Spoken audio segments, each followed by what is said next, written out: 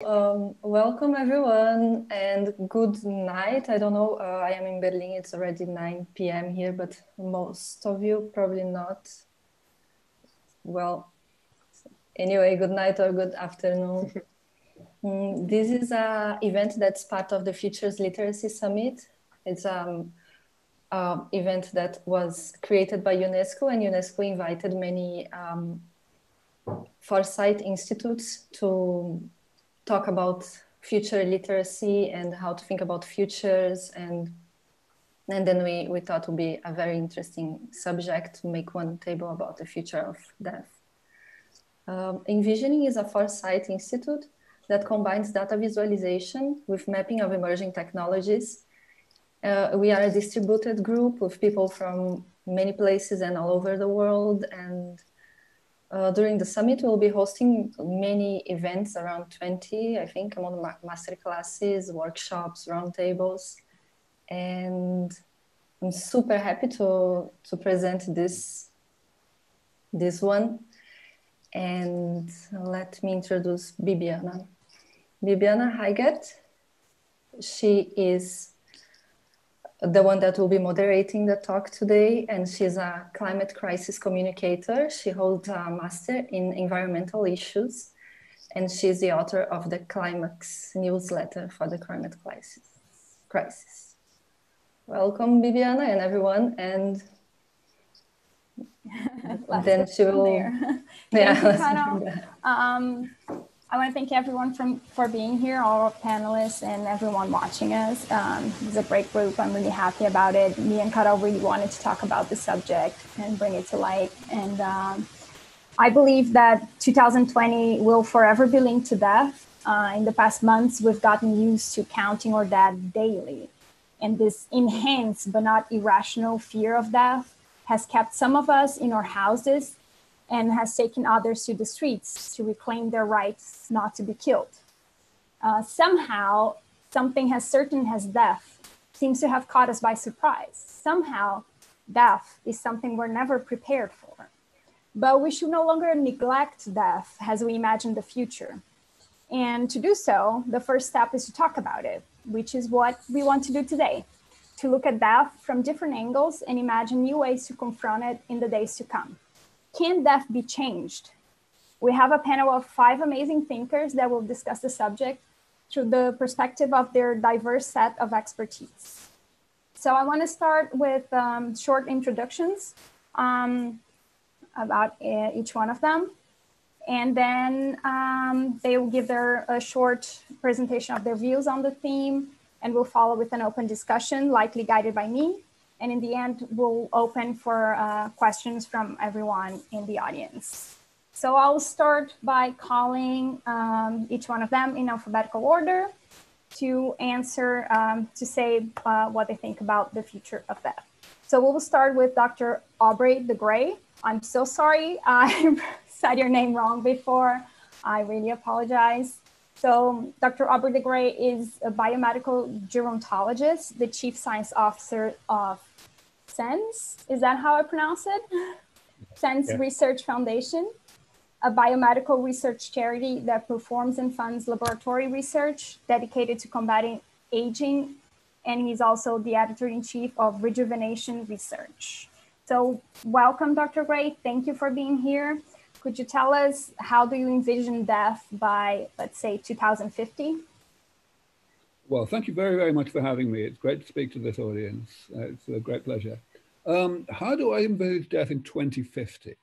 Well, of course, whenever we answer a question that has a year in it that is in the distant future, even 10 years away, let alone 30 years away, we always have to preface our answers with stressing how speculative and probabilistic what we're going to say is. So of course I don't know, but I would say that with at least 50% probability, everything I'm going to say will actually be true by 2050. So I'm going to say there won't be much death by 2050. I think that we will have had by that time at least 10 or 15 years to basically to perfect and implement and, of course, distribute medicines that bring the main cause of death under control, namely, of course, aging. When I say under control, I do not mean simply keeping people alive in a poor state of health. That is something that actually probably will never happen, not only because we don't really want it, but because it is technically far more difficult than keeping people youthful in the first place. So we will be seeing a great deal less death from aging at that point. And my take is that partly because we will have had such success against aging, excuse me, we will also see a great acceleration in our ability to reduce death from causes that do not have to do with how long ago you were born, or at least not so much to do with it. So infectious diseases, road accidents, asteroids, you know, all of these things. So my sense is that we will actually not have much death by then. That is a very good perspective. So let's see our next guest, Dr. Erica Borgstrom. Thank you for being here. She's a lecturer in medical anthropology and end-of-life care at the Open University in the United Kingdom, where she leads open thanatology.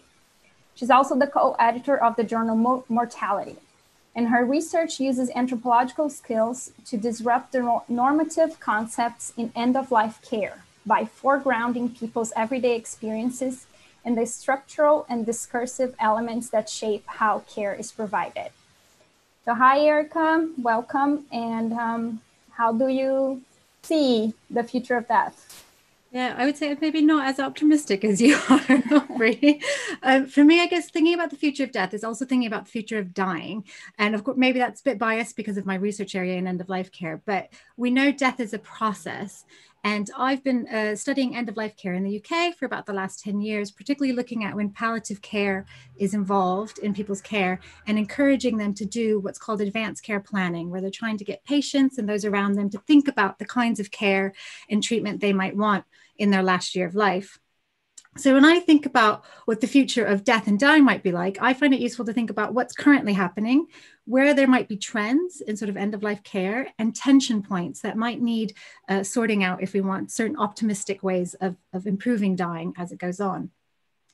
Can't cover all of them at the moment, but a few that stick out to me is there's an increasing amount of biomedical interventions that people are experiencing across their life course. Now, for many of us, not maybe an optimistic 2050 that we just heard, that means that we're living longer, but actually maybe accumulating multiple morbidities, multiple diseases as we age. And we know statistically at the moment, people who have more of those diseases tend to have poor quality of life later in life and also need quite a lot of biomedical intervention or treatments and have a lot of treatment in their last year of life. So they tend to have a lot of treatment. What's happening in places like in the UK is there's a policy push to encourage more planning ahead for that last year of life, anticipating that you'll have these treatment decisions to be making and to get people to think about what kind of treatments they do or do not want, and to get palliative care professionals on board and other professionals, usually biomedical healthcare professionals on board, to encourage people to think about what they want. But we know that dying can sometimes be unpredictable. And so what we see at the moment happening is palliative care encourages a sort of parallel planning. On one side, they plan for an idealized good death where we can kind of control and manage that dying process, manage people's symptoms. And they're also planning for the unpredictable declines that can happen for people, even if they're being cared for in a hospital or in their home or a care home or a hospice, and also the crises in care that can happen because healthcare involves people. We need each other to look after ourselves. So that raises lots of tensions around how and when these decisions should be made, who should be making them. And currently the policy push is putting a lot on the individual patients to be thinking about what they want. But ethnographically, when we study how people are making decisions, they're making them much more relationally, thinking about what does my spouse need? What do my kids need? What do my pets need from me? And how do I make decisions about my dying in relation to those other people? And also there are a lot of structural issues that affect how and what people can have in terms of care and the decisions they can make. So how realistic it is to create the decision you want in practice. So when I look at the future of 2050, I think there's going to be a push for people thinking more about the dying they want to have, but it will need to acknowledge that there's a lot of complexity in what that dying might look like in terms of the different treatments, thinking about how and when people are dying, if we give full choice in terms of assisted dying in different places, and also thinking about how we need to equip people to make those decisions, as well as change our systems to acknowledge that it's rarely individuals making decisions about their own care, but a much more relational way of thinking about death and dying. So that's how I see it going. Like I said, not as optimistic about immortality. Well, that's why we're here. We want different opinions and different ways to look at this question. So this is great. Thank you very much. So next we have Dr. Gillian Tellis, an associate professor in the Department of Communication Studies at the University of San Diego. Her teaching and research interests focus on health communication, specifically communication about dying and death. Tellis' scholarship used qualitative methods to study such topics as hospice, team communication, tumor boards, spirituality, dying, death, quality of life, and a good death. So welcome, Gillian, and thank you for being here. Could you share with us your view on this subject? Thank you for having me. I knew as soon as I was going to be introduced, the dogs would start barking, so I apologize in advance. Erica is actually, her opening was a great setup for some of the things that I think of when I think of the future of death. I'll just say a little bit first about kind of how I approach this topic, because I think it's useful for people to understand that as a communication scholar, I'm interested in language, I'm interested in messages, I'm interested in, and specifically for my work, because I do ethnographic and qualitative work, I'm very much interested in seeing how communication unfolds in real time in the actual settings where these conversations like Erica is describing are taking place. And what I'm interested in, part of the reason why I think this is important, and I want to kind of lead with this a little bit, is to say that how we talk about these issues construct a particular reality for all of us. And so for me, I really think of this topic as, for me, it's important to embrace the idea that death is a natural part of life. And so my goal is not necessarily, and my interests aren't necessarily to into the future. So it's an interesting panel for me to be a part of, because I'm thinking about what we're doing in the here and now, and sometimes looking back to the past to think about how that is informing the present. But when I think about what we could be doing moving into the future, I think that death education and death literacy would really be an important step, because I think death is inevitable. Even if we expand the lifespan, I think ultimately it will end in the end of our lives will eventually come. For me, I have spent a lot of time thinking about this concept of a good death. And so, I kind of wholeheartedly embraced this when I was a young scholar. I took, the kind of hospice perspective about a death that was, pain-free and, both existentially pain-free and physically free of pain. But over the years, and maybe as I've become more of an independent thinker, I have been and had more experiences, I've really come to question this idea about what a good death is, perhaps because I just read that the World Health Organization, some of their data just came out that said people are living longer. Life expectancy around the globe has increased from 67 to 73 years, but only 5 of those years were actually in good health. So I started thinking about those issues, like quality of life versus quantity of life. I start thinking about who is invited to contribute to the conversation about what constitutes a good death, whose values are represented in this idea, this kind of aspirational idea. And I think when we start asking those types of questions, I think that what we find is that sometimes people of color, poor people, disabled people, people who are from the LGBT community, perhaps their values are not represented in what might constitute a good death. And what does that mean? And then we can start asking questions also about what a good life looks like, because many people will observe that, you can, you know, not everybody has maybe equal opportunity to live to be 67 or 73.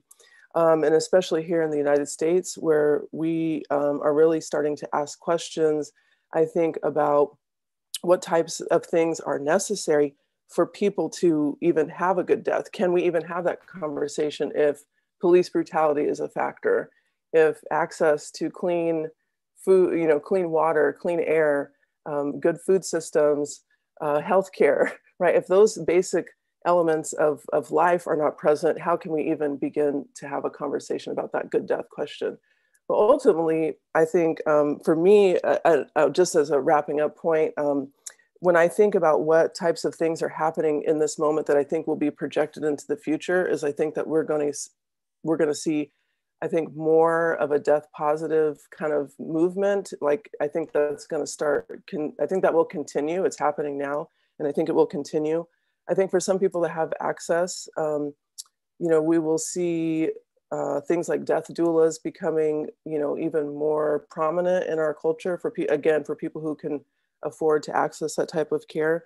And I think, you know, in light of some of the things that are happening with the pandemic, the kind of global pandemic, I think we're going to start thinking more about grief also, and thinking about grief as a public health issue. So those are just a few of the things that I think of when I think of kind of the future of death in, you know, perhaps even around the globe, not just here in the US where I am. Thank you so much.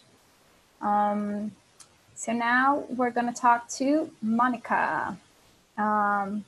Monica, and I apologize if I pronounce your name wrong. Is Bilskita? Is that how you say it? Well, Monica. Could we keep myself last? Because we agreed that I will go last one to do kind of the sum up. Oh, okay. I didn't know. I'm so sorry. I guess Thank you so much. That's. Are you okay with that, Dr. Natasha? Certainly, I will graciously oblige. Okay. Not an issue. I was relaxing and listening and gathering my thoughts together because I didn't think that next. But so let me present you first, Dr. Natasha Vita-More, who is known for being the co-founder of the humanist movement. Sorry. Introducing the seminal field of human enhancement for longevity in academics, and developing the theory of the regenerative generation. She is also a professor of technology, innovation, and ethics. Thank you very much. I've enjoyed everyone's presentation. Your provocations are rich and ripe, and I could respond to each one, but I need to stay on track. So that's a little bit of a struggle. The answer to the question, how do you envision death and dying by the year 2050? I'll make 2 points. The criteria or condition for death will be more rigorously redefined. Living or not living is not an either or. People will want a body for living rather than a body for aging and death. Now, with that said, let me do a little bit of a deep dive, but not too deep because I want to keep this as cogent as possible.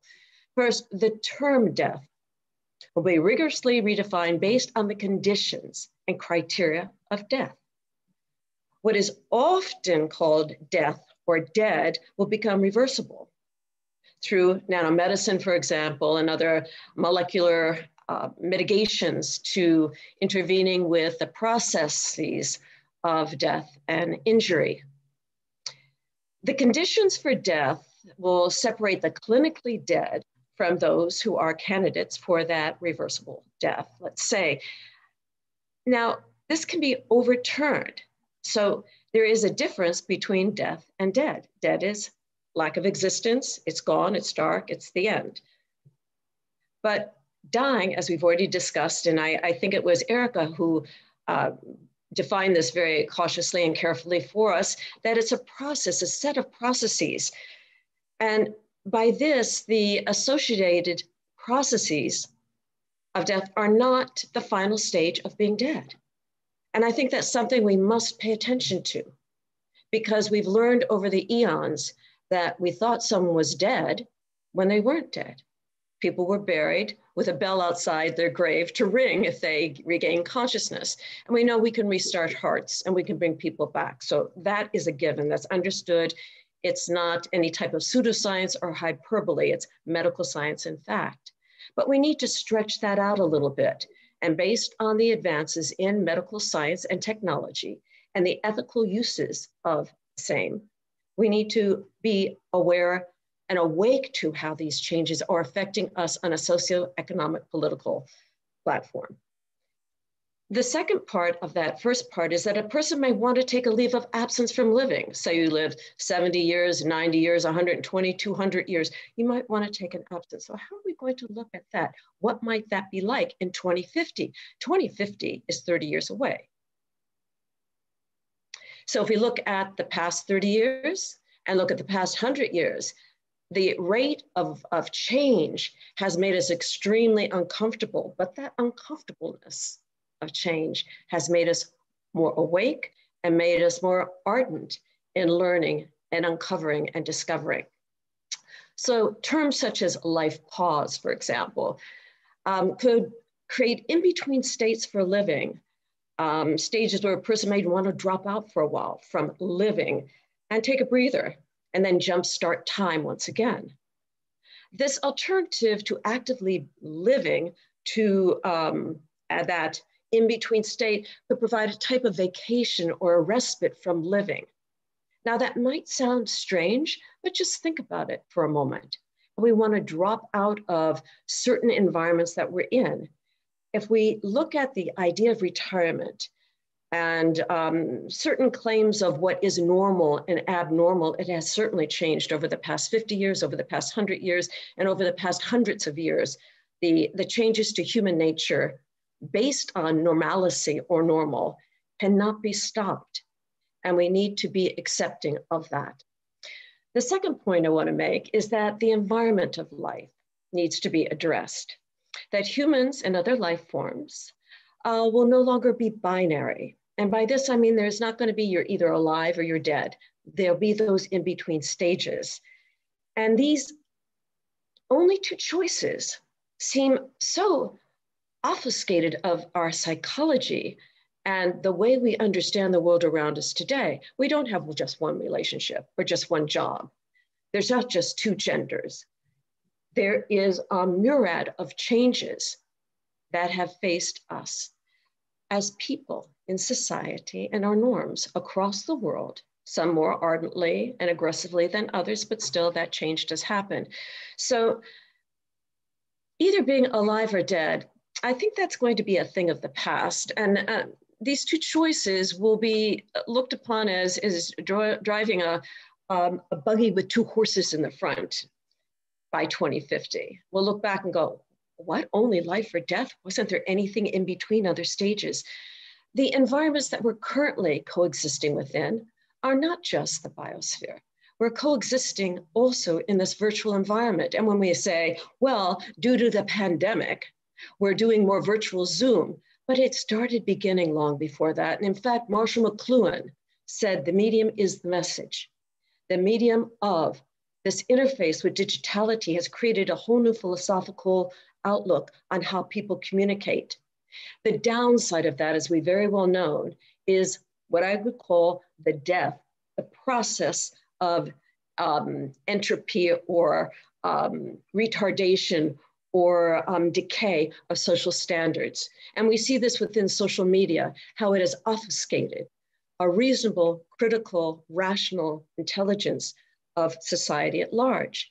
So taking that and balancing that together is really truly essential in looking at the environment within which we live. This biosphere, protecting it and protecting our lives and all life forms is a responsibility. It's a necessary responsibility. Protecting the cyberspace that we do exist within in digital forms is something that we need to protect from that type of entropy or decay of consciousness and social ethical standards. So putting all this together, I'm going to make an end point that it doesn't have to be death or dying. No one is asking for immortality. That term in and of itself is something I do not use because it's too associated with the lore of the past, or even associated with Sartre's no exit, you can't get out, you're immortal forever. That is not what those largely in the longevity movement are looking for. We are looking for longer, healthier lives for everyone, not just a few who can afford it, for everyone, to reduce the costs of living longer, to increase the capabilities of medicines and practices so that it is deliverable through channels to the greatest population in the world, which is everyone. And that people do not have to die from old diseases that are still tormenting us today. So a person will not have just to choose between two options in this binary world of the past, but have multiple options as we seek new ways of being healthy in the world. Thank you. Thank you very much. That was very interesting. You're welcome. And I guess now we have our last one, Monica.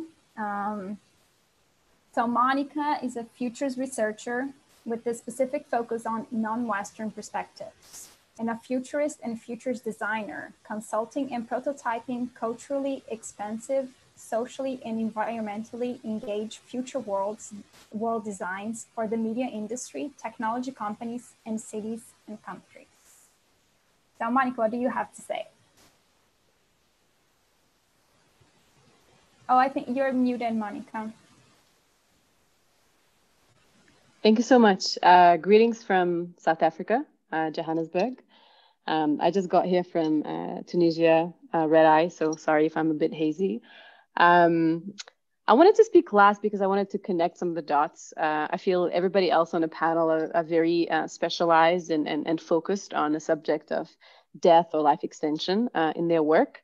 Whereas myself, I have a great interest and I have a very strong personal experience with it. But I try to look at kind of a more of a global picture. And I think it's super important to have both a sort of like zoom in and zoom out kind of view.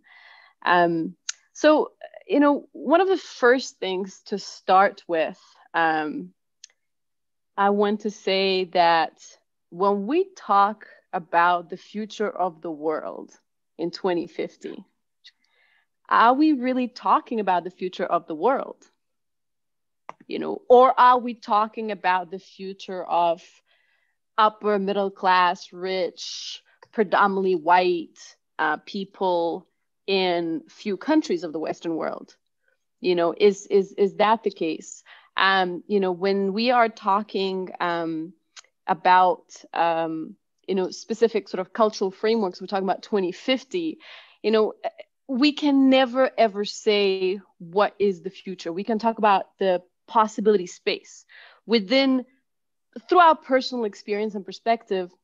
Certain things are more likely and certain things are less likely, and some things based on our current understanding of science, technology, politics is entirely impossible. I think whenever we talk about any subject, it is vital not to forget the larger context. So my own work, it really exists in the intersection of technology, culture, and politics. And none of these things exists without another. As much as I deeply appreciate a lot of amazing technological innovation and scientific research that is happening in the world, whenever we just talk about science or technology, and we do not think about cultural context in which it exists, we start fetishizing technology. We start thinking that technology wants this or that, or technology has agency of its own. Technology is but an extension of our biology. These are just tools that we design and we use. So we have to speak about the cultural values that influence the design and the usage of these tools, right? When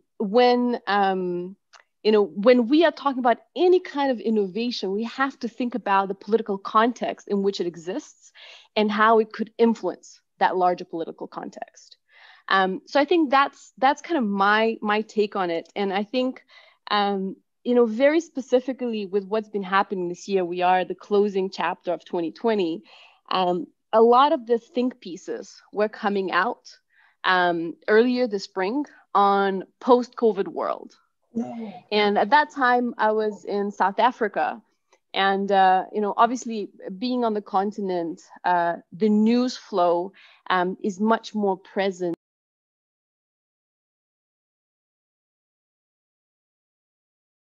Oh, sorry, Monica, somehow you got muted again. Oh, sorry. So obviously what I was saying is that, being on the continent, the news flow of what is happening, the kind of realities that exist for people, in the townships, in the villages, across all the different social spectrums, right? Because there's the class divides are massive, and everything, all different types of lifestyles exist. But you become much more acutely aware how so much of the discourse and how many of the think pieces were actually absolutely disconnected from reality. They were speaking how we all going to go and work virtual, when in reality, majority of people in the world do not have access, not just to the kind of tools that we need to work virtually, but to the very basic connectivity, right? So, I think these are very important contextual things to think about. And I really look forward to jump and talk with a panel on the kind of consequences. If we speculate that this particular thing could happen, right? So I also happen to work designing worlds on science fiction movies and TV series, and been working a lot to challenge the dystopia utopia binary and bring forth this new framework of protopia. So whenever you design anything in any kind of fictional future world context, a signifier of anything, if people eat a particular food from a particular plate and they dress in a certain way, it implies a larger construct. You need to think, well, where that food will be produced, what this particular dress code tells me about the kind of character this person is. And so whenever we speculate about anything technological being possible, and even more so desirable in the future, we have to think about what is the larger context and truly global context, not limited to any social group, not limited to any racial fictional identifier. What does that really imply? So, myself, I'm also very personally connected to the subject of death. I had quite a bit of a fight actually with my dad the other night, because in my mid-20s, I happened to have an accident. I was so exhausted and overworked, I drowned in a hot spring in Japan. And I was saved by a extraordinary grace of somebody noticing me as I was going underwater and basically kind of fishing me out after I was already a couple minutes under. So now, a matter of 30, 60, 120 seconds more, chances I wouldn't be having this conversation with you. So the fight I had with my dad was, well, you were actually not dead. Why are you talking that you were dead? You were not dead. And I said, well, for me, I was dead because I knew that was happening and my body was switched off. I could do nothing about it, right? So, it's interesting, right? That kind of polemic that already happens within the very family of what is to be dead, what is to be alive, and how we cannot take for granted a possibility to be alive. At the same time, we do not exist alone. And however way we live and however long we live affects lives of others. And if we analyze what's been happening, even with this pandemic, with the kind of political views that are being endorsed by elder populations, with how elder populations are the ones succumbing the most for disinformation, how the funding of the right-wing politicians, the Tory government in UK, more money is being received from dead people than from the living, literally from the estates and the wills and so on and so forth. And those choices are deciding the lives of the youth. We have to take all these things into context, and I think that's the interesting conversation to be had. Like always seeing the bigger picture and also understanding that none of this is an abstract idea. Having very firsthand, truly experienced, in my opinion, not in my dad's, what feeling that these are the last seconds of your life, What does that mean, and how precious it is? I think none of these things are abstractions, and we have to talk about it like real things are on stake. Thank you. Thank you very much. I think this was a great start. We have very different opinions and views and very different angles to look at this issue. And I think that's exactly what we were looking for. Because if we're talking about the future, we gotta think from very different ways so we can put them together and see what happens. So now, to start a conversation, I want to ask a question that I know all of you talked a little bit about this, but it's more of a direct question. What do you think is wrong with the way we die today? Who would like to start? Yeah, please, you can start.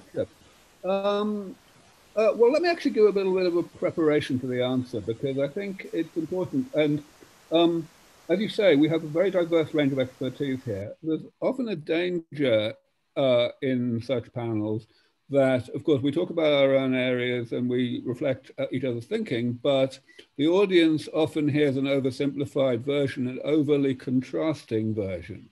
In particular, one thing I really think I want to emphasize for the benefit of the audience here is that we're all really thinking very alike in terms of what's desirable.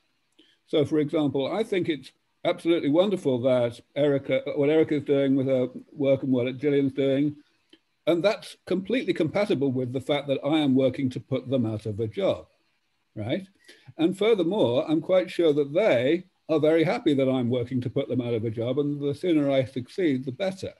So really the only difference that we're reflecting here is a difference in each other's understanding of what's feasible, not really what's desirable. And that's quite important to recognize, because a lot of people kind of go too far there. They will come to the conclusion that such and such a thing is so infeasible that we shouldn't even be thinking about it, and we should be focusing on the here and now and not really going further forward. And that's very dangerous, because of course what it does is it ignores expertise. You know, I wouldn't dream of pretending that I understand the specifics of how Erica or Gillian go about their jobs, and I'm sure they wouldn't think this similarly about me. But ultimately, you know, people do feel very comfortable coming to conclusions about what's feasible, even though they know that they know very little about the subject. And that sometimes frustrates me. So that led me to pick up on something that Monica said, a very specific thing early on in her remarks, which I thought was very, very important, that technology is natural. I think those were the words you used, Monica. This is really important because a lot of people think technology is the antithesis of nature, and you know, we should leave aging alone because it's natural, for example. Whereas to me, that's the antithesis of nature. What's natural is that we have the desire and the ability to manipulate nature to our own ends, which is what technology is. So let me use that as a backdrop to come to my question, my answer to your original question. You know, what is wrong with death? I think that's more or less what you said.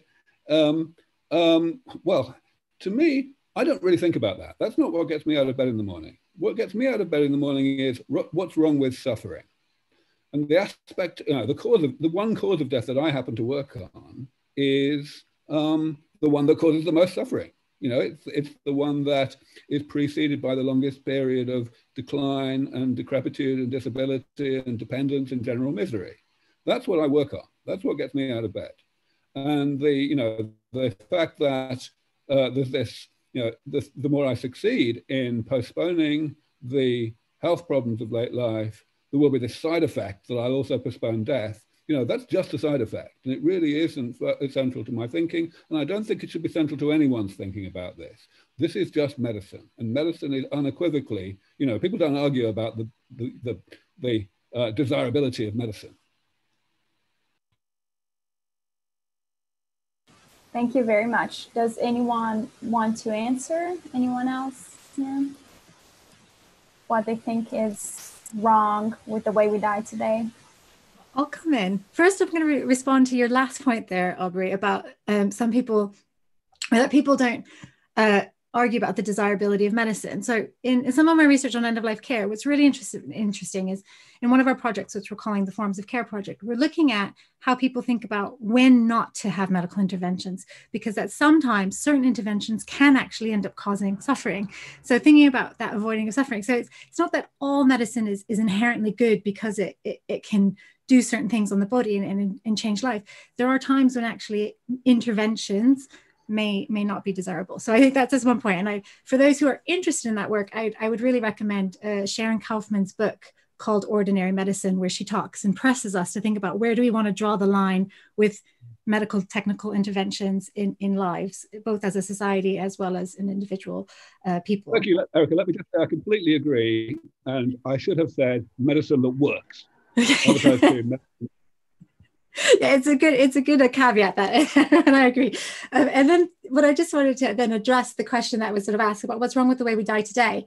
So like Gillian, I do ethnographic research. I hang out with people who are dying as part of my job as an anthropologist. And what I see that where they find wrong or what's worrying to people is the mismatch between how they expect to be dying or what they expect the deathbed to perhaps be like, and then what actually happens in terms of how intense the caring roles are, that dying might be faster or longer than what's happening. And so for me, it's not that there's necessarily a right or a wrong way to die, but it's that as people are experiencing that mismatch between what they expect and what actually happens. That was great. Anyone else want to join in? Yeah, I may continue in there.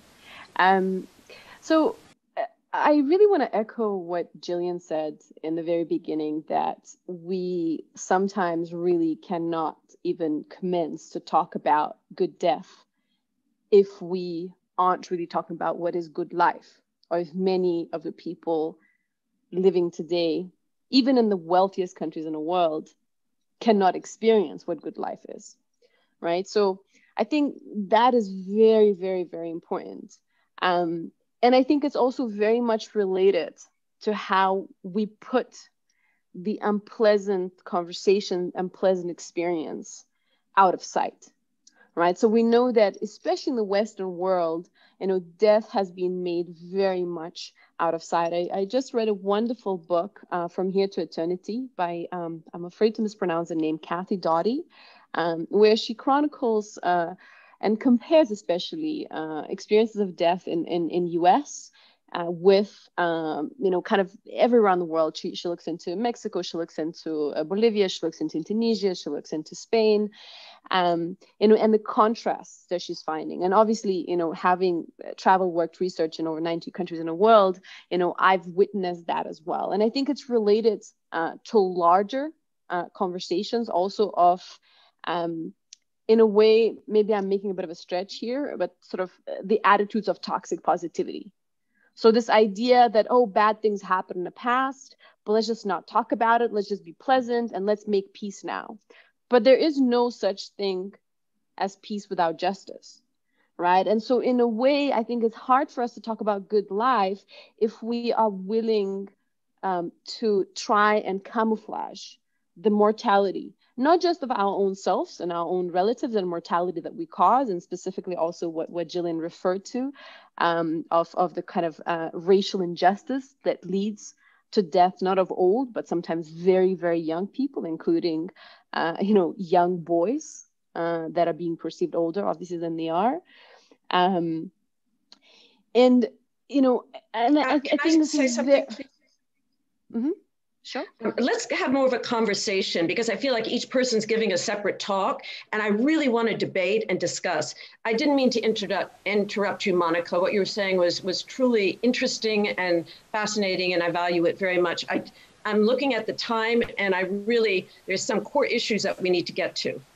No, I think that's a great idea. I would like to see you guys talk to each other and discuss it. And with that point, I'm going to say something here. We ought not to politicize living or dying. And I think that's where, Gillian, I love what you were saying.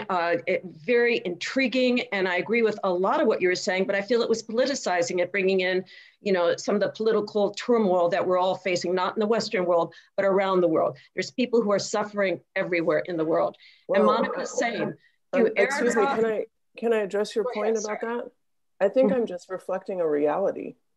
I don't think it's okay. Then my reality is that death is really bad, and let's not politicize it. I'm talking about the lived experience of people that makes. If we talk about what's wrong with dying, this is part of what's wrong with dying. Let's talk about and also if I may, sorry, Natasha. Yes, go ahead. I'm sorry. Yes. I think it's great we having this debate. I think it's very, very important, and it doesn't often happen. But you know, I also didn't finish my thought, and my thought was the way we hide and we don't want to talk, we don't want to recognize death or mortality of our human relatives in the Western world. We also don't want to recognize our more than human relatives. And I refer to that as, you know, all life on Earth. You know, it's not environment, it's not nature, is all our more than human relatives. And I think these things are absolutely related. You know, I think we cannot and we will not absolutely succeed in extending our life span unless we succeed in regenerating this planet. You know, I think I mentioned that in my second point ardently. There's no magical cure, you know, for cancer if we continue living the kind of lifestyles and creating the kind of environments that are absolutely leading us on a highway to death from cancer, right? So these things are interrelated. And our not just physical, practical, technological, medicinal relationship to death, but our cultural, social, and political relationship to death, and not just our death, but extinction of all life on Earth and dying of all life on Earth. These things are absolutely inextricable. And then, please, I'm sorry. Continue. Okay, we live in a synergistic environment. We're all part and parcel. Without one thing, the other doesn't exist. We need the bees, we need the bears. We need our planet to be healthy. This is a given. I mentioned that ardently in my second point when I talked about the environment. And I thought I expressed it quite clearly, maybe not enough to get the point across, that we don't live in a vacuum. Each human being does not live in a vacuum, and I only want to live, and I only want my life. We are a biospheric family here, or cyberspheric family here. So taking those conditions are important. And the key point I wanted to make is that we can't say it's one or the other. You can have your views, and that's fine, and I can have mine. What's not fine and what is unethical is for me to tell you that, not you, Monica, I adore you. It has nothing with that. It's not one person telling the other person, you are wrong. You're unethical. What you're doing is immoral unless it is coercively hurting someone else or something else. And that is within the synergetic system of all life forms on the planet and our solar system. That is a given. But if we're looking at what will death be like in 2050, I totally agree with Jillian and you that we have to protect what's around us and be aware of the socioeconomic, political understanding of every single person so that we can have an equity for all people to have opportunity based on their particular genetic makeup and their circumstances. Now, those circumstances are broad and wide in a socioeconomic system, and we don't have the time to break them down here. However, our point of this discussion is to look at what will death be in 2050. And I do agree with Julian that the practices that we have today will make for it at that time, and that to respect the living and think about lives that are meaningful are important. So in that regard, we must pay attention to those whose life is not worth living or having hardships. I don't see anyone on the panel, and certainly not Aubrey or myself, who are saying we are proponents of not dying or slowing down the process of death and prolonging life through ethical use of technology and obviously evidence-based science. That doesn't mean it's only for a certain group of people. And if we want to branch that out and address the core issues that Jillian and Monica bring up, then we need to broaden the discussion here about socio-political issues. And that is up to our chairs to determine if that's what they want us to do here. Well, I believe each one of you has different expertise, and sometimes for some of you, it's not the social political side of things. So it's difficult to have the precise content to talk about that specifically. But I think it's very... we break our tires for the people who are living longer and practicing a healthy lifestyle because they're practicing a healthy lifestyle because their neighbor doesn't practice a healthy lifestyle. So how do you balance that out? What would you say to that, Julian? So can I ask a question regarding that then? Is that, so we're talking about that, I mean, is there a limit? Should we have a limit then to how much people live in order to have a balance between these two things? What do you all think?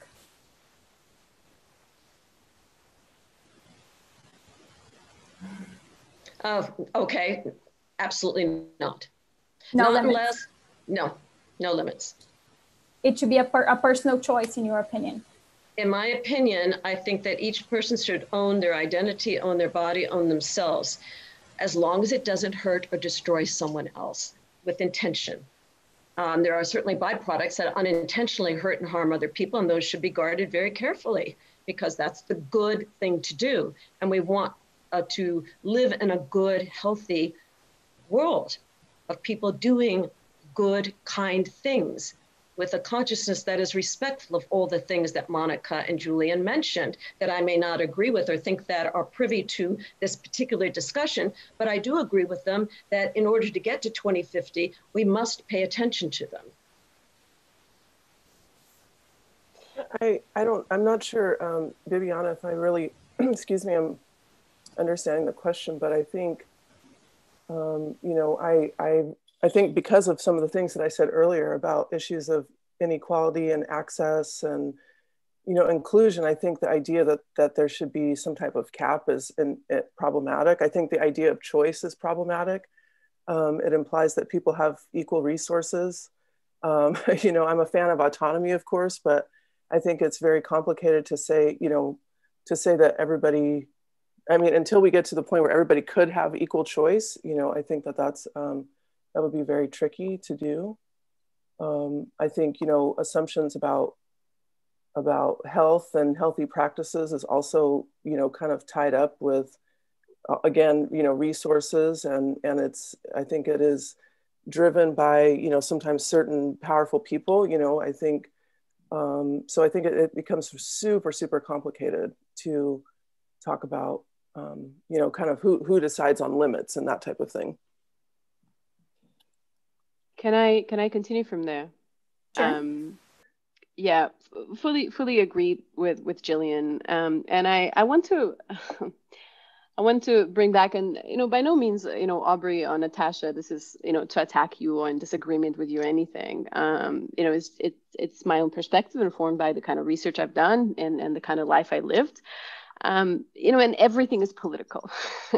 To say that, you know, we cannot politicize death, you know, or like technology is not political, or science is not political, it's actually not knowing the history of science or technology, right? Like technology is political, science has been political, science has been biased and guided by who and whose sort of whose desires, whose needs it had to serve. I mean, we know, like, I mean, if we read anything about the history of science, you know, even, you know, I mean, I read so many books about science and technology, and I keep seeing very prominent scientists, you know, use the Age of Enlightenment as something uniquely positive, without ever recognizing that Enlightenment brought, you know, colonialism, you know, race, pseudoscience, et cetera, et cetera, et cetera. So, you know, we cannot say that we cannot politicize anything because everything is inherently political. And when we talk about life extension and death, you know, right, in 2050, you know, we cannot also say that we're veering off subject if we're not discussing this particular life extension technology. If we are talking about extending lives, we have to recognize that in 2020, in the US, and I'm not even talking globally, the pandemic has cost way more Black and brown lives than white lives because of the social conditions, because of lack of access to basic medical care, but also because of environmental pollutions, because of the kind of jobs that people have. Their lives were being cut short, and they continue being cut short. So if we actually want to talk about extending life, we have to talk about all of these things. And also we cannot disregard and label as political discussion about the health of our biosphere whilst we're living through a collapse of a biosphere, because we know, if we know anything about where the bleeding edge of biological sciences is that we and the natural world are not two separate things.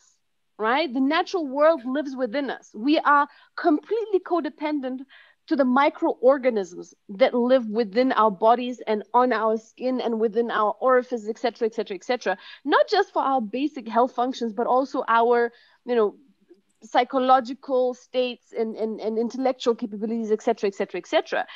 And that living world that lives within us is completely codependent on the health of a natural environment. So it is important to talk about the health of natural environment. We talk about the future of life and death in 2050, because the fact that we're going to have this magical life extending technology is not going to save us if we're going to have all these other conditions that will radically either shorten our lifespans by causing death, through disease, or because it might lead us to global conflicts. Starvation, mass migration movements, et cetera, et cetera, et cetera. These are all important conversations to have. Monica, I haven't said anything since Natasha spoke earlier, but I really want to emphasize that I do very strongly agree with what you're saying here, Monica. I think that the real thing that we haven't touched on yet is the importance of thinking at multiple different time scales. We do know, and this is really ultimately the reason I got into science when I was a kid, that over the long run, improvements in technology cause improvements in everybody's lives over the very long run. Nobody would dispute the fact that people's lives across the whole world are better than they were 300 years ago in terms of quality as well as quantity. But the distribution of that, especially on shorter timescales, is extremely non-uniform. And that is, of course, where politics comes in a very big way. It's just that these two things must both be considered at the same time. If we let ourselves be distracted too much by the inequalities that exist and the bad decisions that some decision makers and policymakers make, then we may end on slowing down the overall rate of progress on the long term and hurting everybody in the future. And I believe that we as thought leaders in these areas have the responsibility to think about the future as well. There's a reason why this panel is talking about the time 30 years from now. I think that if we work together, both those of us whose day job is focused on the future and those of us whose day job is focused on the present, we can have a great deal more impact on the benefit or on the quality of life of everybody 30 years from now than if we ignore each other. That's really where I'm coming from. Yeah, I just want to add, so it's been really interesting listening to this, because I think I agree with my colleagues that have spoken about things are always political. That really does matter. It's fundamental to all of our life. The personal is political is personal, as we know. And it's not an either or of these dichotomies. And I think as humans, we often want to put things into two different categories because that's a way of making sense of the world and how we can then progress forward.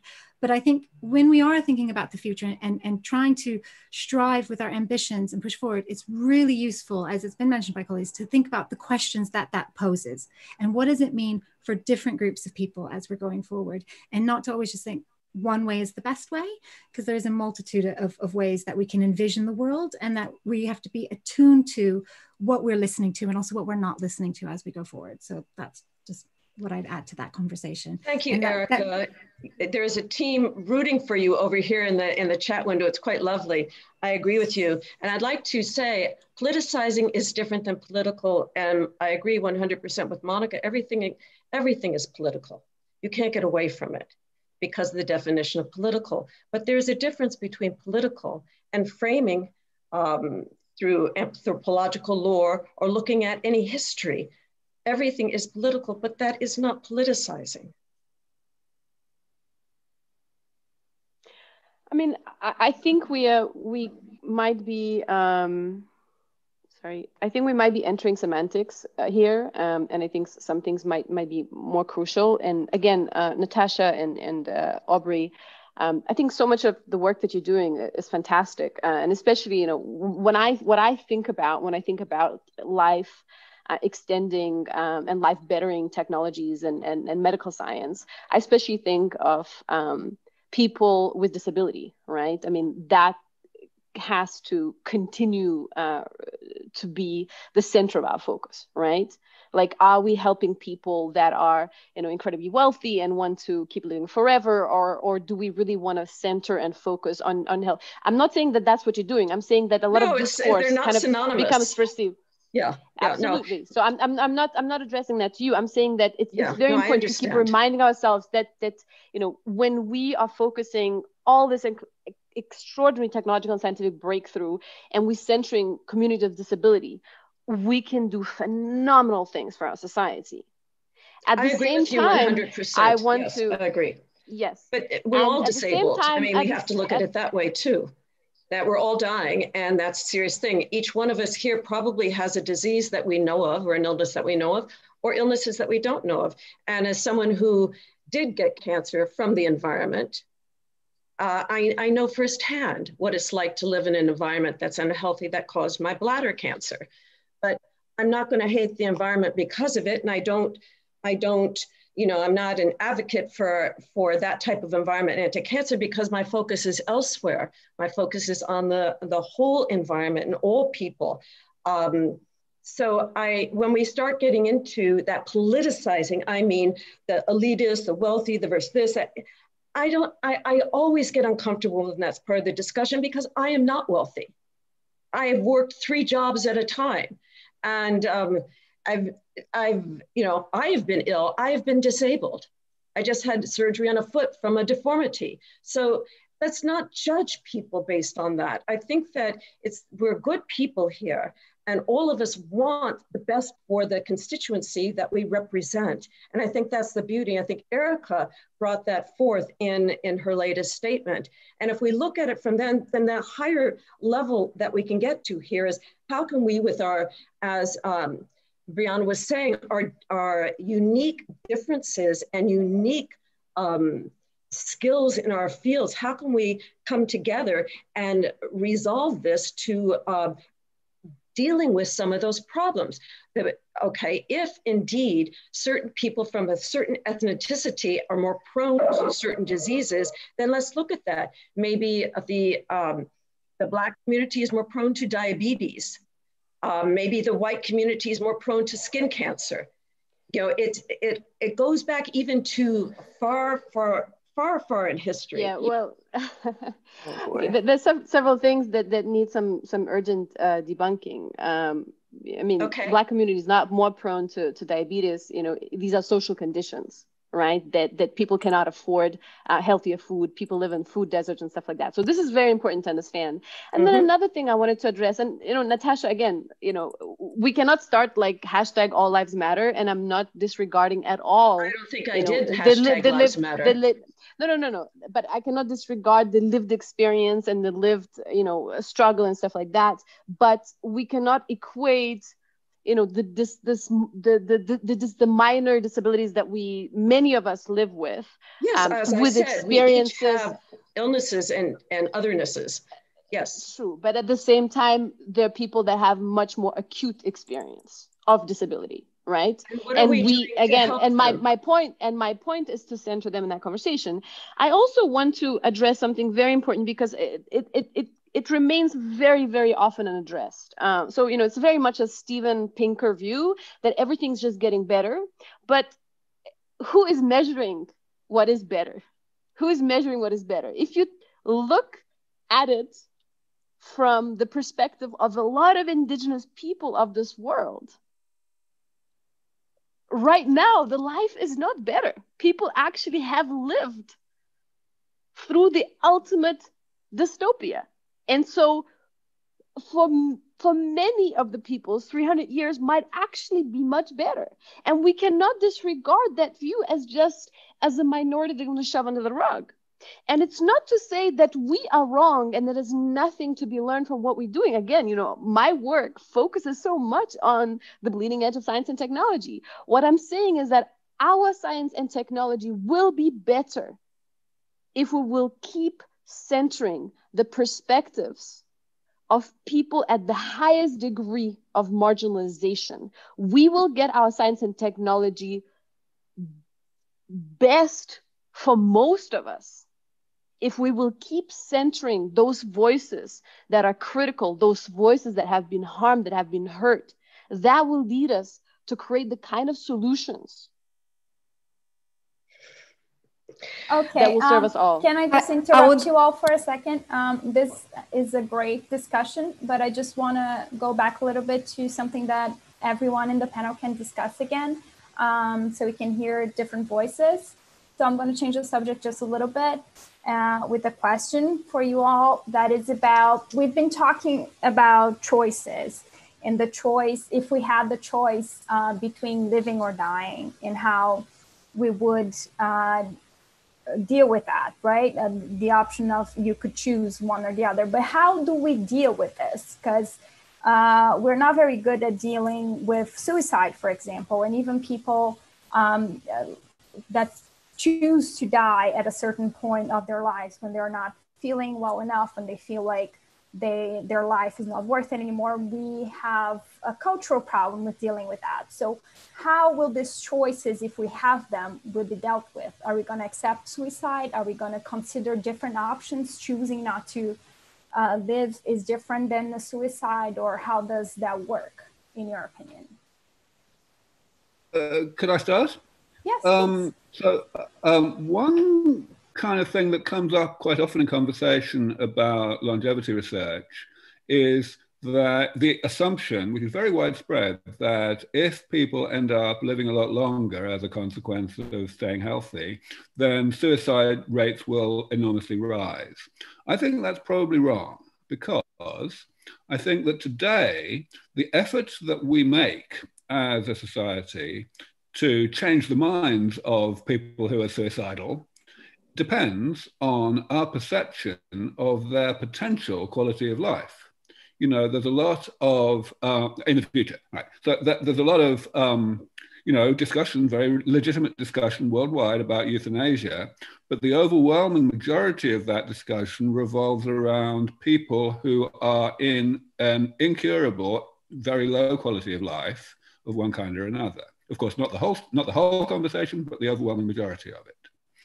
Now, if people aren't getting into that kind of state anymore, or if people even are getting into it, but in a manner that is not believed to be permanent, then it seems to me that we're likely to work that much harder to change their minds.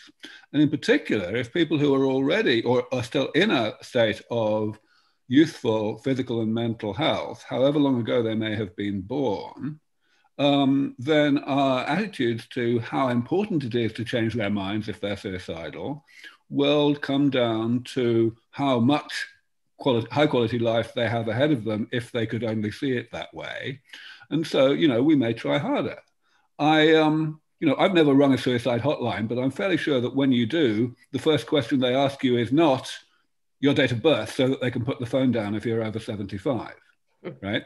I have a feeling that suicide will, if anything, become rarer simply because we as a society will regard it more seriously as a problem.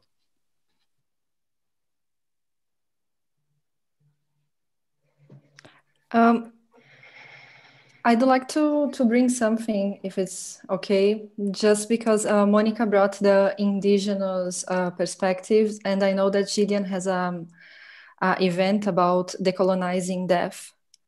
I would be super interested to know more about this perspective, and for Gillian, how is it? How different perspectives on death and dying get through?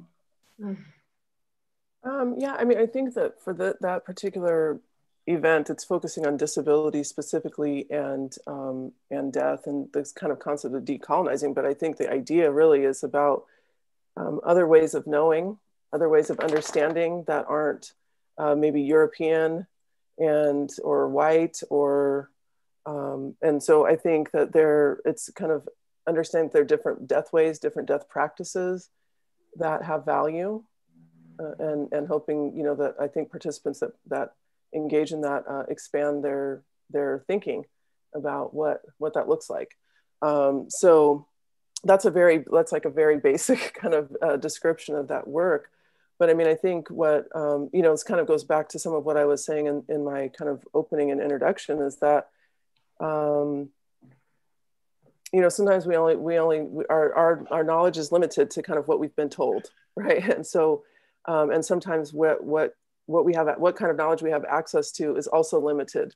As a knowledge maker, you know, as an academic who's supposed to be creating knowledge, I have to recognize that I have one particular perspective. And so I'm trying to make sure that at least my work is more inclusive of different perspectives, different ways of knowing and believing. And I think that's at the heart of that work on that project. I think to be more specific to to disability too. I mean, I think that in some ways I feel like that is a voice that has been left out of the conversation around end of life. And I think it kind of goes back to the question about even suicide. I think there's a difference between suicide, you know, because people are depressed, right, and dying and want to die by suicide. And then there's a conversation about suicide, you know, people ending their lives because they have serious illness and it's an option in their communities, right? So if you live I live in the state of California, and it is an option, right, if you have a terminal illness. But people from the disabled community have a lot to say about that, right? They have some perspectives, and it is not necessarily 100%, you know, embraced by everyone in the same way. And so it's that type of conversation that I'm trying to have more of in my work. I don't know if that hopefully that answers your question. If I may continue, Jillian, thank you so much.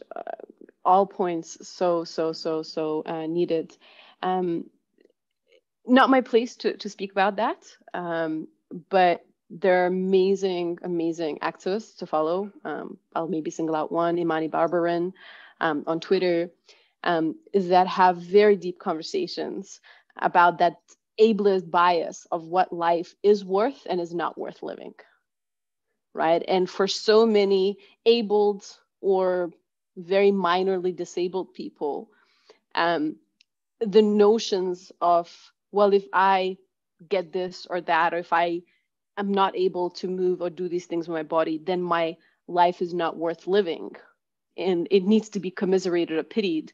You know, this is the entrenched ableist culture. And we have to address that when we talk about, you know, good life and good death and things worth living. So thank you so much for bringing these points. Appreciate it.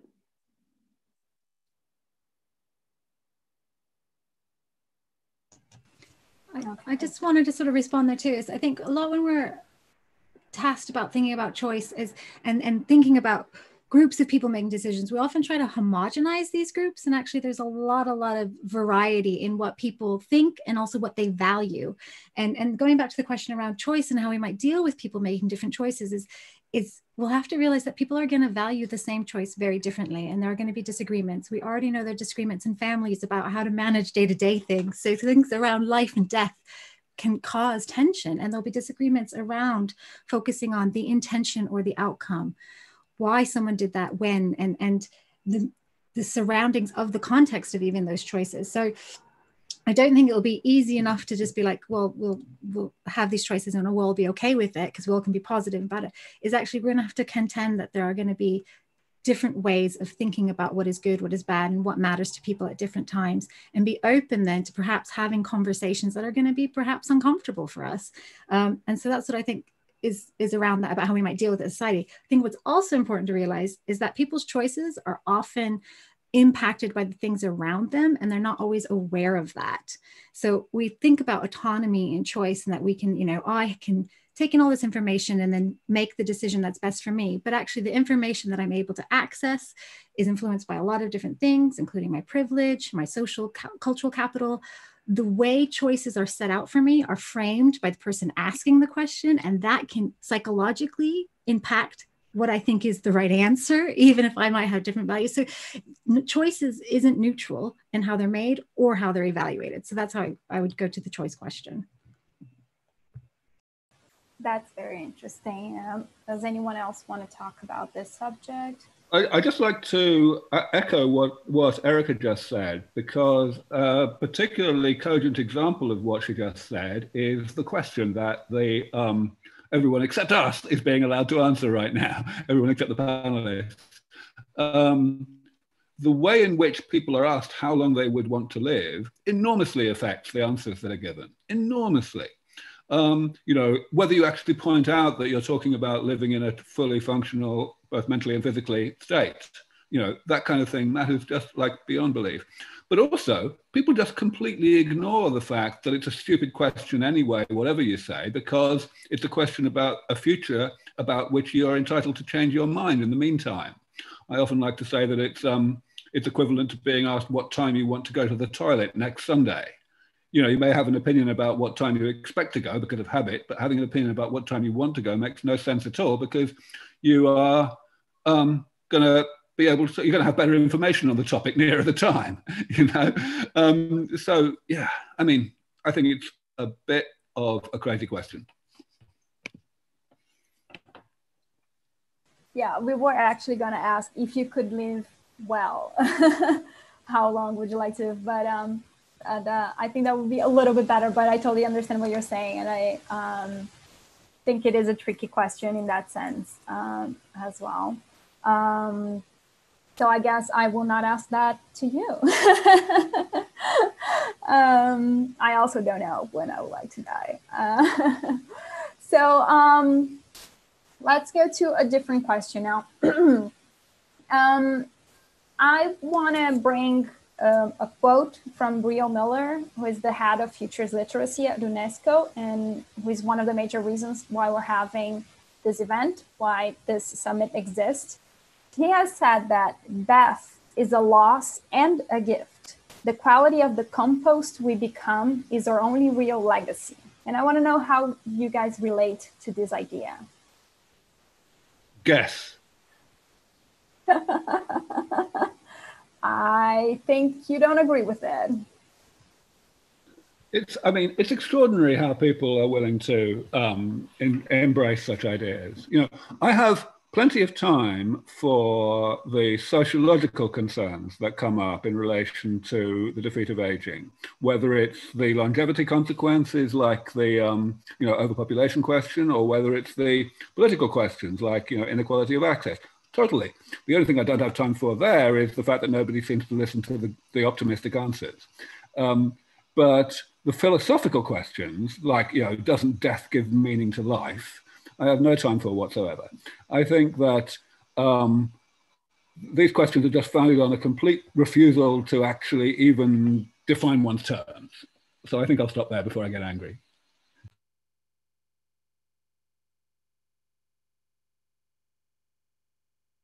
Does anyone else want to comment? I guess maybe just a very, very personal opinion of mine, not as a futurist, but just as a person. I honestly think we all live an eternity that is as long as is this humanity. And the way we live that is that every action, every word, every conversation echoes through generations to come. So from the indigenous perspective, we don't live a life of one generation. We don't live just our own life. We live life of 7 generations, because our life gives meaning to the 3 generations preceding ours. And we set the foundation for the 3 generations continuing from the work, from the ground that we laid. And so I think the best way to achieve immortality truly is to bring through our words, through our deeds, the kind of influence that could echo through that eternity, that could shift maybe the direction of humanity, and hopefully towards it being a more compassionate, a kinder, and more inclusive kind of civilization than it currently is. So I think we all, honestly, we all can live eternally, right? Like everything, in a good and in a bad way, right? Like every single thing that we do every day, we don't know who's the person that is serving us at the bar today.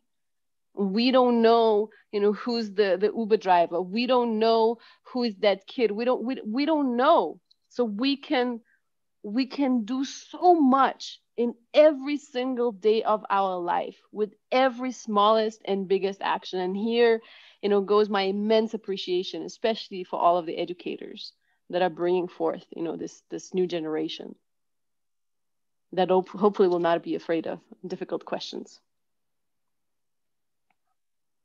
Can you, I agree with Monica, but I'm like kind of enraptured by your response. So I forgot the question. Can you repeat the question, Bibiana?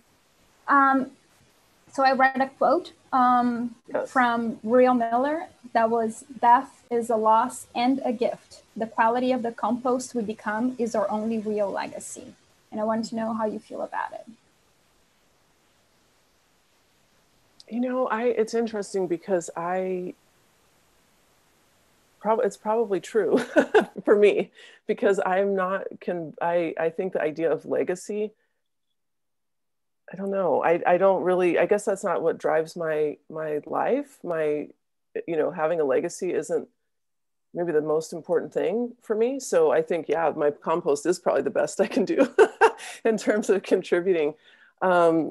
And you have me thinking also about an organization in Washington State called Recompose, where they are composting human bodies now. And so I'm thinking about that too when you say that. So for me, I'm okay. I'm okay with that. I'm okay with that being my my contributions, probably in the day-to-day, like Monica's kind of describing. And if that's where it ends, I'm okay with it ending with me. If some of my ideas happen to float around out there after I'm gone, that would be great. But I don't count on it. I haven't written any great documents or anything that I think will live beyond me. So yeah, I think the compost is probably my best contribution. Can I disagree with that, Jillian? Yeah, please. I don't know you in person, but I already know that your legacy through your students and so many people that you met, like please. Yeah, thank you. So much that you're giving into the world with your work that will keep living on and will become so many amazing things. Thanks. Thank you. Thank you, guys. If I could go with legacy from the physical and biological sciences. So it's an amusing thing, actually, that people who think about their legacy, and especially people who actually talk about thinking about their legacy, are very much looked down upon. It's considered to be a rather undignified reason to get out of bed. Okay, so now, Erica, you wanna say something? Oh, I just want to say something was really interesting about that quote in terms of focusing on compost as having legacies. It's something that's material and in this world, rather than thinking about afterworlds or other lives, or also like the social elements that sort of Monica was attending to. So I just think just sort of attuning to the fact that the quote is pointing to regeneration of life in thinking about compost, rather than the spreading or the ripple effect that I think Monica was thinking about or talking us through.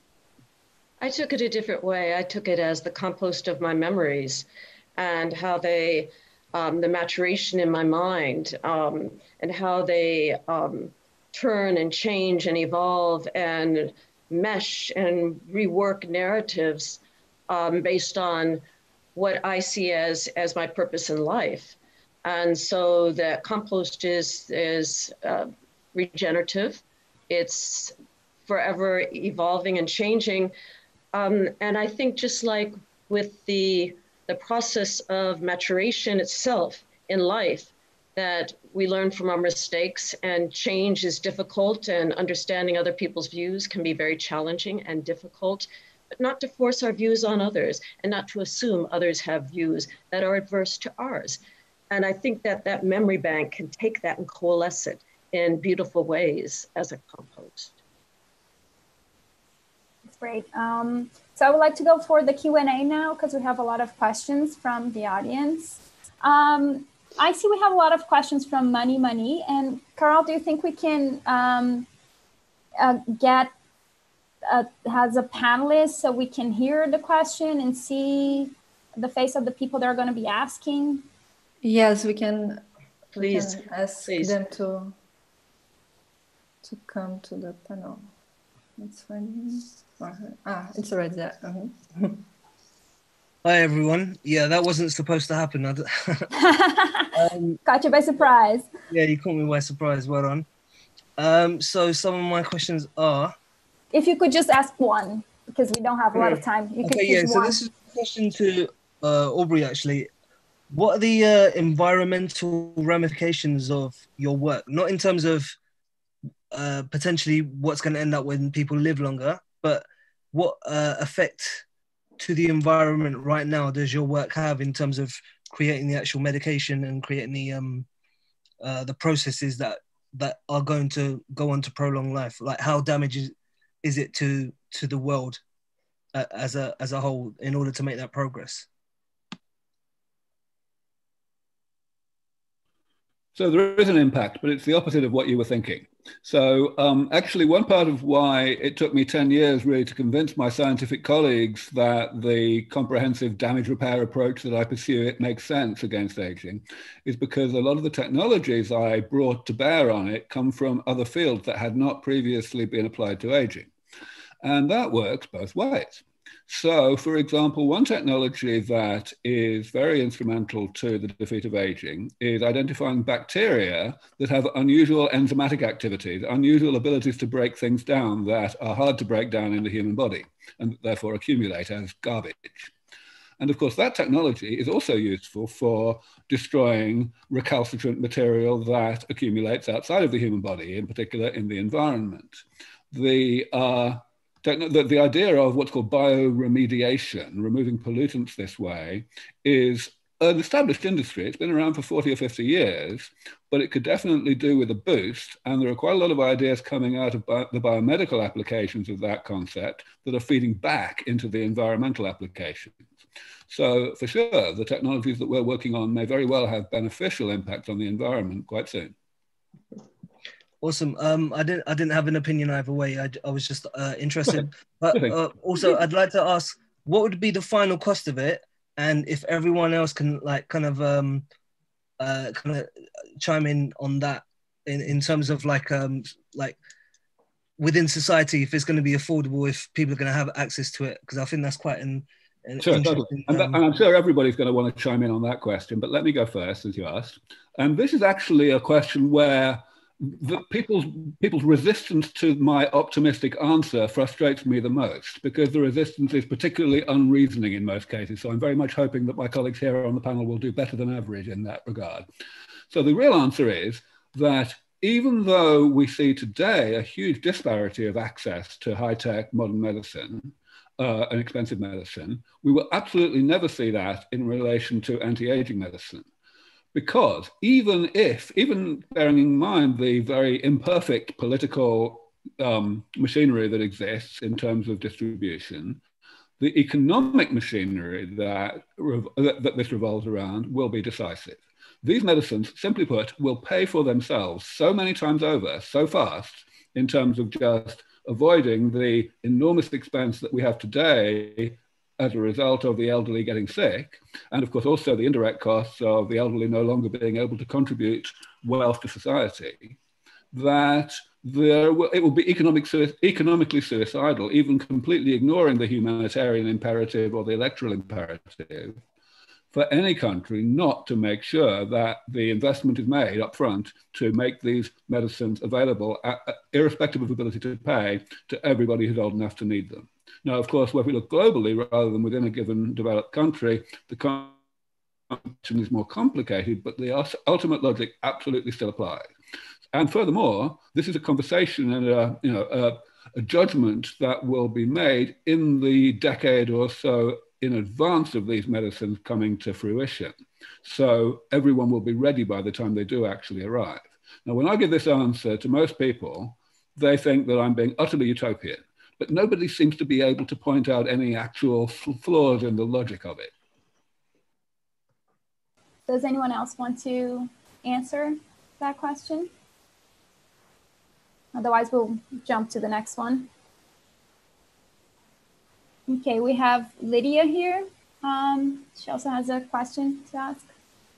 Yeah, well, actually, Gillian reached me out here in a direct message, and I was just trying to organize my ideas because I follow all of you like in a stalker way as a researcher, and I've been researching transhumanism since I don't know, for 10 years now, and this is something I try to organize in my mind as a researcher and as a human being, because if you see people like Ray Kurzweil and his documentary, and when he says that some losses he had in his life were some kind of inspiration for him to research ways of extending life or studying emerging technologies that would ultimately extend life, would it be possible to say that actually our problem is not about dying itself, but dealing with the reality of death and dealing with grief?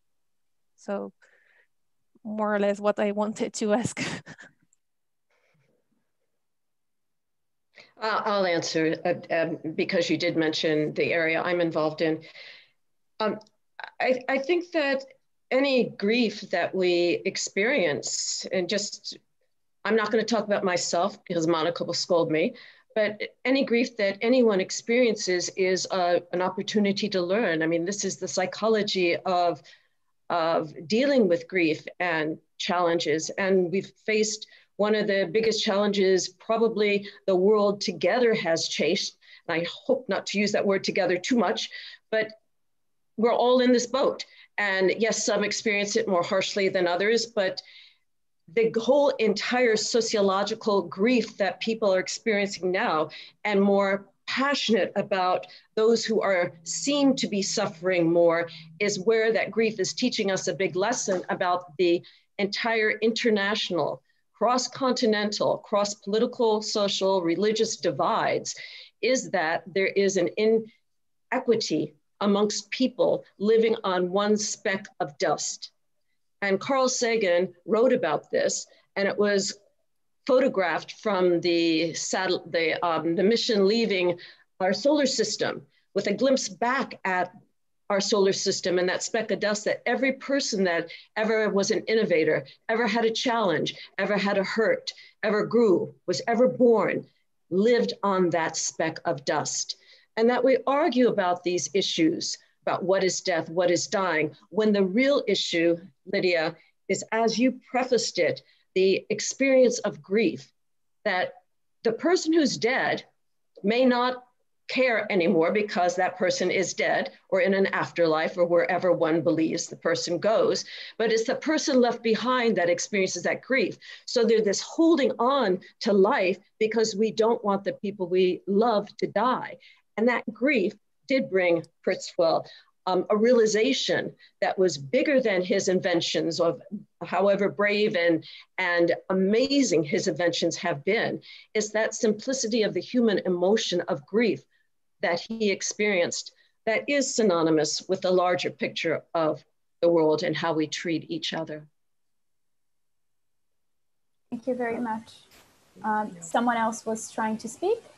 I'm sorry if I cut it. Well, one of the reasons, the question for me, the question that Lydia asks is really at the heart of my work and my teaching, because I think because I'm not a transhumanist, or I'm not engaging in the research of helping people live longer.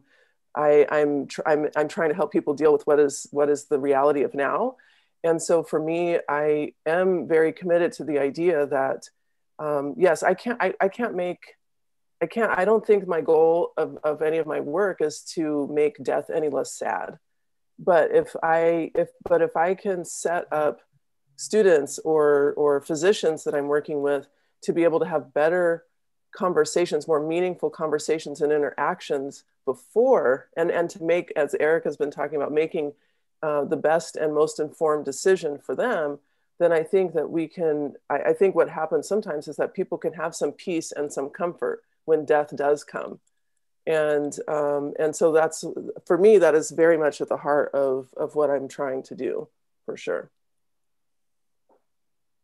Thank you very much. We have now a question from Meredith. Oh, sorry. Yes, please. Of course. Yeah. So, I mean, what I would say is that I guess the biggest problem that we have right now is not so much the overabundance of grief, but actually our inability to grieve, especially in the Western context. But actually, that's been really spreading globally. And I think, a really, huge elephant again in the room is pervasive ableism, not of any individual of us, but of our society, of our culture. Modern civilization is permeated by ableism, as well as, so many other isms. But I want to address ableism right now.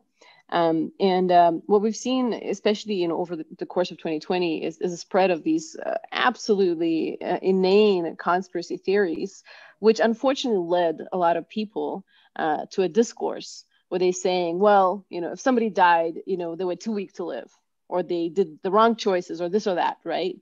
Whereas the truth is that biology is much more complex than that, and we don't choose to be immunocompromised. We don't choose to do this and that. So I think it also, what we've been seeing, this emergence of extreme callousness, which ultimately is a defense mechanism to our inability as a culture to vulnerably confront what a loss means. And again, I'm going to go a bit on a limb, but I might try to link it to this new emergent concept, moving away from Anthropocene to Eremocene, which is related to our longing, realizing that we live in an environment that is becoming quieter and quieter by the day. There's less and less of an insect sound, there's less and less of a bird song, and we are becoming more and more lonely, not just as individuals, each within our own bubble, kind of trying to be so strong and tough and whatever, but also as a species, trying to be so strong and tough and controlling rather than cohabitating. Thank you very much. Does anyone else want to say anything for this question in particular? Otherwise, I'm going to pass on to Meredith, who has a question for you. Okay, oh, you're still on mute, Meredith. Could you unmute yourself? Thank you. Thank you all for your time. First of all, this has been fantastic. I would like to know how that we could give access to more marginalized cultures and people of the things that we're talking about with more immediacy. Death literacy, doulas, sort of like, would there be a way of, I suppose, relating it to, I guess, a Planned Parenthood for death and dying?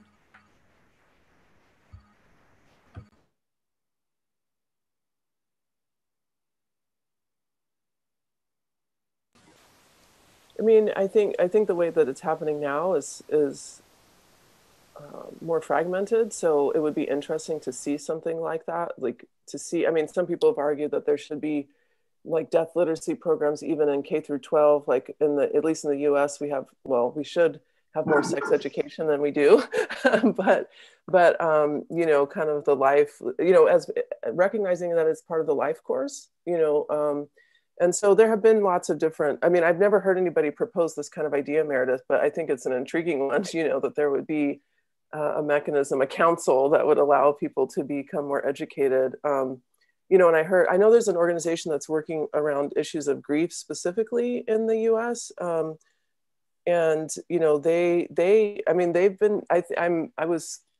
been compelled by some of the work that they're doing because they've been observing that in the context of the pandemic anyway, in the US, where we have, 260,000 people that have died, plus.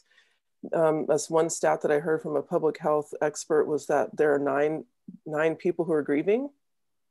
And when you start thinking about the exponential, I think to Monica's point about people who are who need to grieve and maybe aren't grieving because they're essential workers, or they haven't been able to bury someone, or, you know, so on. I mean, we're talking about a huge number of people who have no access to resources to help them, not to mention that they have had no education leading up to that point about some of the issues that we're talking about. So I think it's a really compelling idea.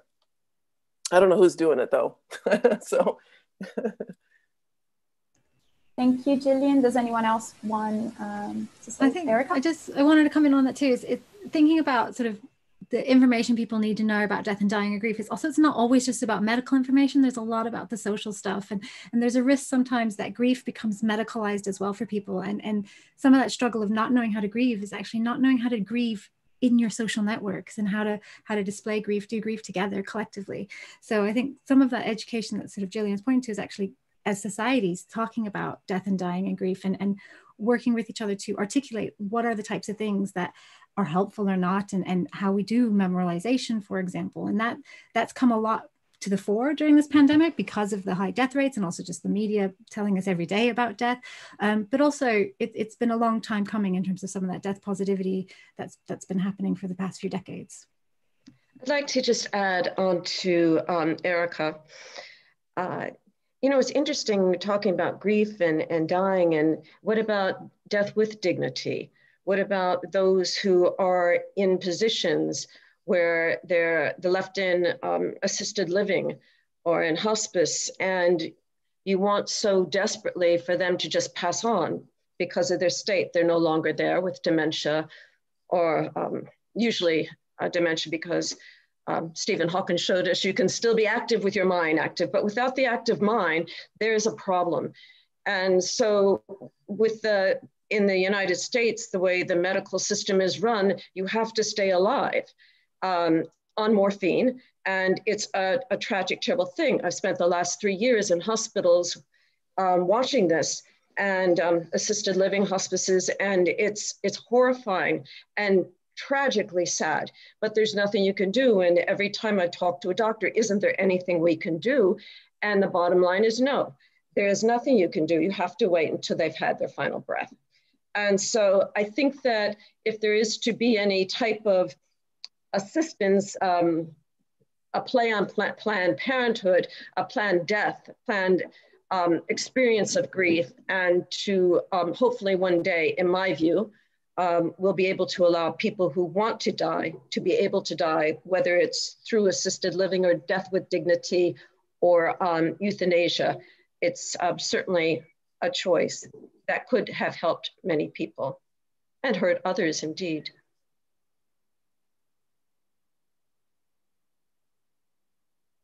Thank you very much. I think we'll go to the next question from Sebastian, that I hear it's actually James.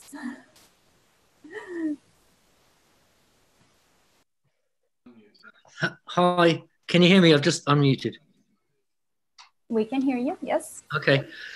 Yeah, sorry, the connection went down a bit, so I don't know if what I'm going to say now is sort of completely off-piste, but I, in a way, I was trying to get back to the original question about 2050, and I was thinking, as everybody was talking, is 2050 a sort of an arbitrary date too soon for us to be projecting these ideas forward? Is 30 years enough time for us to be talking about the things that we have been talking, or you've been talking about, or do we need to be projecting further into the future? Let me say a word about that. I believe that actually it's rather dangerous to focus too much on future, even as far as 30 years away. That would be about my limit, because of the exponentially increasing contribution of unknown unknowns to how life is going to be. You know, some people say that my focus is too far in the future, and it's generally, you know, less than 30 years. And I certainly believe that, for example, when people raise questions about how the world would be in 2100 if we didn't have aging starting in 2035, they are not really focusing on what they should be focusing on, because there's so much that we don't know. if we look back even 20 years ago, you know, the internet was more or less unthinkable. You know, so I'm in favor of focusing on the medium term and the near term, but really not the long term. Thank you. Does anyone else want to? Natasha? Okay. Yes, as a futurist, a practicing futurist and an academic futurist, I think 2030 and making predictions is the wrong thing to do. I mean, so many times it's kicked people in the ass. You know, why would anyone need a personal computer? A computer will never weigh less than a ton. I mean, you know, you look at all the predictions over time and they've always proven themselves to be silly. And then the ones with the true visionary ideas that were the first place holders that were laughed at and kicked the curb and told that they were, you know, elitists or troublemakers or whatever, they end up being mainstream within X number of years. And then everyone forgets them. They're left behind and you have newness going on. And all this is part of the rhythm and flow of evolution and thinking and technology. But I agree with Aubrey here that 2050 is a ways off. And look what's happening, as Aubrey said, we didn't have the internet in the 1990s. We had the World Wide Web, if you all remember. And so much has changed. So much has changed.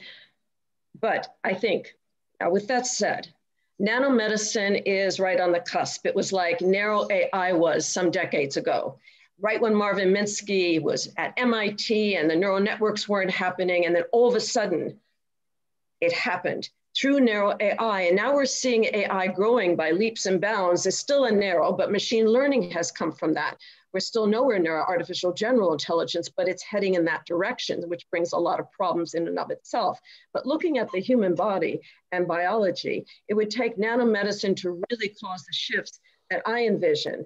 And the advances in anti-aging or mitigating aging scientific protocols that SENS Aubrey is working on.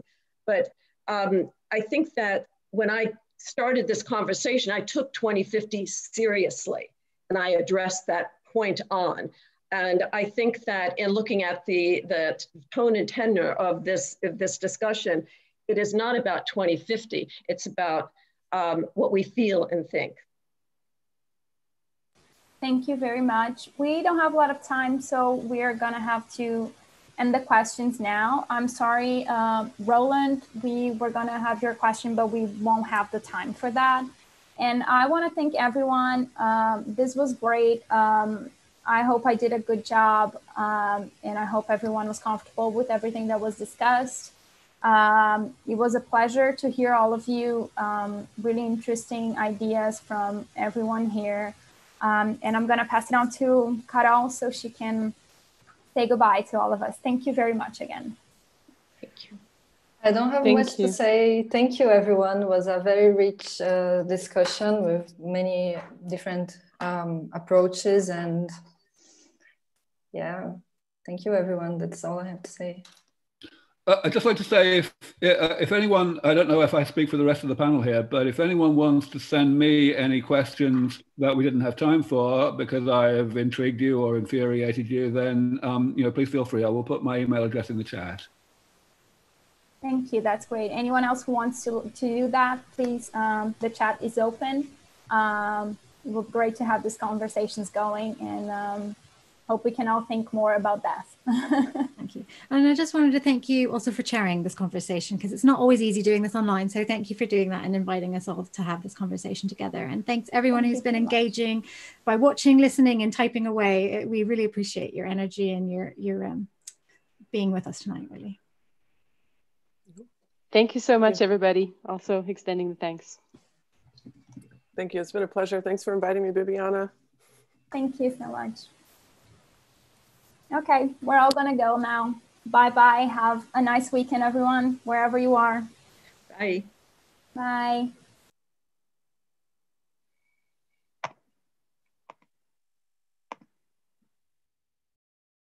Oh, I guess someone is asking how to save the chat. There is an option, I think.